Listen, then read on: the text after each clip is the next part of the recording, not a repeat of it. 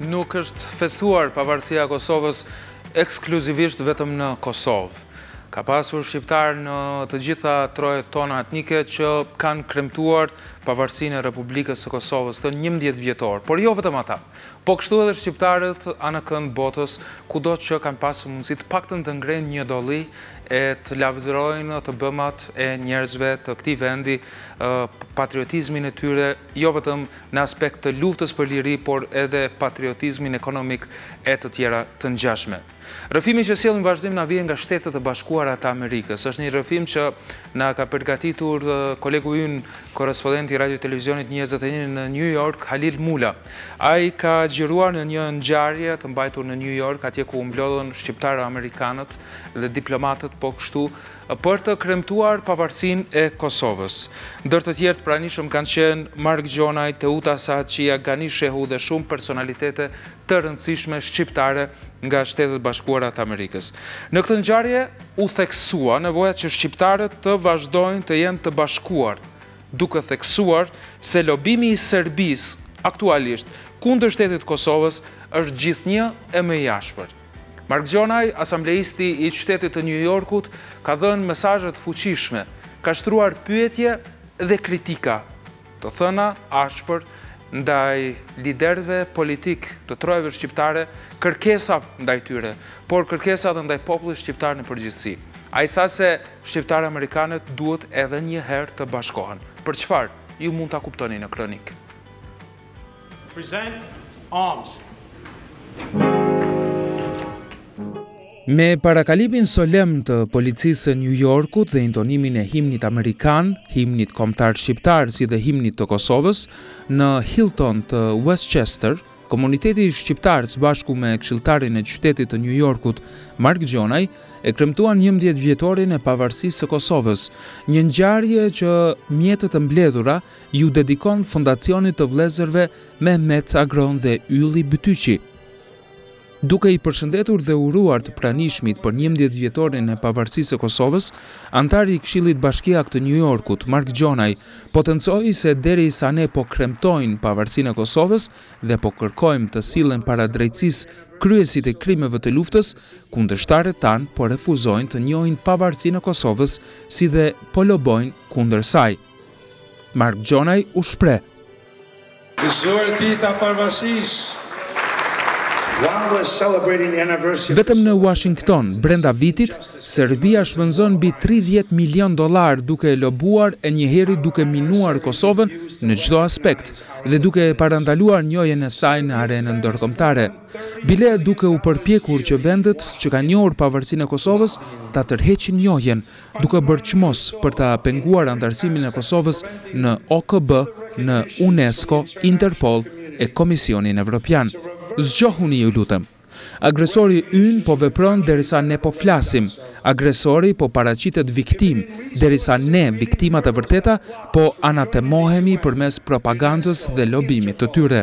Jemi duke humbur momentumin e përfundimit të suksesshëm të luftës për të cilën kemi luftuar shumë dhe jemi duke humbur luftën e marrëdhënieve me publikun, duke ju mundsuar armiqve tanë të na hutojnë dhe të largohemi nga çështjet e vërteta dhe krimët që kanë kryer ndaj nesh, siç po bëjnë me taksin e vendosur zvonin ndaj Serbisë, taks kjo që ka fare pak efekt në ekonominë serbe, vetëm e vetëm për të fituar simpati nga SBA-t dhe komunitetin ndërkombëtar, derisa prodhimet kosovare ka një embargo totale dhe neve nuk mundemi as të dërgojmë mallra në Serbi, e bile as automjetet kosovare nuk mund të hyjnë në Serbi me targa kosovare, por duhet t'i mbolojnë ato. Pyes popullin ton. Pse i blejnë prodhimet serbe? Pse? Çdo gjë nga Serbia duhet të bojkotohet, përderisa Serbia nuk e njeh Kosovën dhe kufijtë e saj, derisa nuk i blejnë edhe ata prodhimet tona dhe të ofrojnë të njëjtat privilegje për ne siç i kërkojnë për vete. Duhet të ketë reciprocitet për çdo gjë dhe veprimin e tyre. Ku janë liderët politik dhe partitë politike? Çfarë po bëjnë ata? Pse nuk ka një program kombëtar? Ne kërkojmë nga ata që të veprojnë në interesin e popullit, të vendit e të kauzës kombëtare, duke sjellë një agjendë unike kombëtare që do t'i mbrojë shqiptarët kudo që janë nëpër botë. Mesazhi ynë është i qartë: mjaft është mjaft. Ne nuk kemi tokë për të dhënë. por përkundrazi. Mitrovica, Trepqa dhe Ujmani gjithmonë do të jenë të Kosovës. Popullin e Kosovës, motrat dhe vëllezërit tani i porosisim që të mos humbasin besimin se ne jemi të dedikuar për ardhmërinë tuaj, ndërsa liderët i porosisim që të ndalen në përçarjen e popullit për lojrat e veta politike. Ndërsa ju, komuniteti shqiptar amerikan, fokusohuni, ripërtrijuni dhe zotohuni para ardhmërisë dhe nevojave të popullit ton, sepse të jeni të vetëdijshëm se mbi ju do të bie barra për t'u mobilizuar përsëri. Zoti ju bekoft, Zoti e bekoft Amerikën, Shqipërinë, Kosovën dhe shqiptarët kudo janë, tha në fjalën e tij këshilltari i qytetit të New Yorkut, Mark Gjonaj. We're our political leaders and parties back home. Mëtej në emër të institucioneve të Kosovës të pranishmit i përshëndeti konsulja e përgjithshme e Republikës së Kosovës në New York, Teuta Sahatçia. Kosova është sot vend i njerëzve të lirë. Kosova sot është shtet i pavarur. Është shtet i pavarur fal kontributit të juj, fal punës së juj palotshme, fal sakrificës sublime të gjithë diasporë brenda dhe të gjithë neve.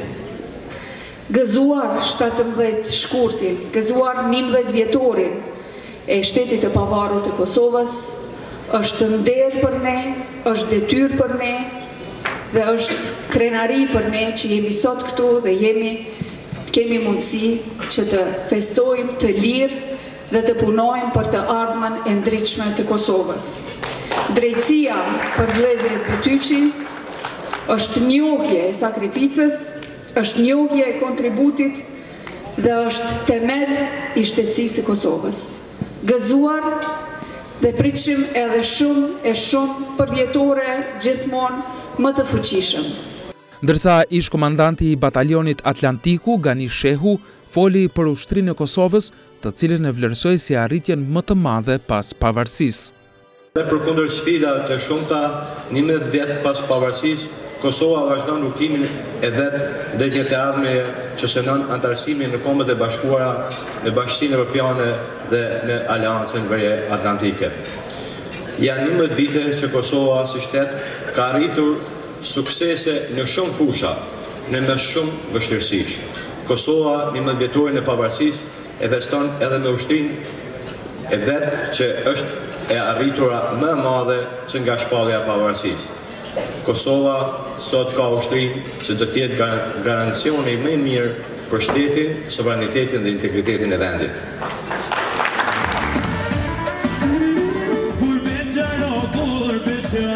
Mëtej mysafirët u arktuan me program kulturo-artistik nga këngëtar të komunitetit shqiptar në Amerikë.